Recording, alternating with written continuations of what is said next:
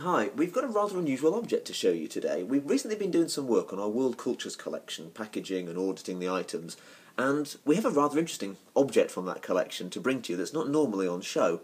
It's a waistcoat, believed to be from Burma, and it was donated to the museum in 1930. As you can see from the video, what's fascinating about this particular waistcoat is that it's covered in a whole host of drawings, front and back, and we have Buddhist images, we have word squares, sacred text, and the rationale behind these, the note that came attached to the object, says that this is actually a charmed waistcoat, that it belonged to a prince, and it's believed to have been bulletproof. Now, there aren't actually any bullet holes in this waistcoat, so who knows, maybe it worked, although we'll leave it up to you to decide whether you'd actually want to wear it in a combat situation.